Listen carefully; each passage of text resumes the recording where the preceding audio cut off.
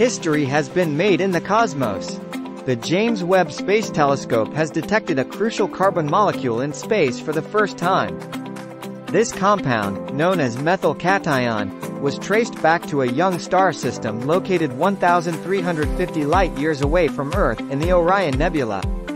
Why is this so exciting? Well, carbon compounds are the foundation for all life as we know it, and methylcation is a key component that helps form more complex carbon-based molecules. This discovery could help us understand how life began and evolved on Earth, and whether it's possible elsewhere in the universe. The Webb telescope detected methylcation in a protoplanetary disk swirling around a young red dwarf star. These disks, made of gas and dust, are the birthplaces of planets, giving rise to entire planetary systems.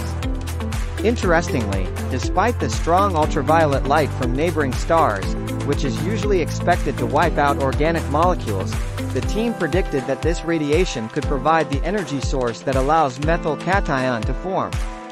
This leads to additional chemical reactions that allow more complex carbon molecules to build, even in the cold temperatures of space.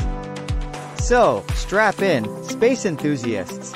This groundbreaking discovery not only validates the incredible sensitivity of the Webb telescope but also confirms the central importance of methylcation in interstellar chemistry.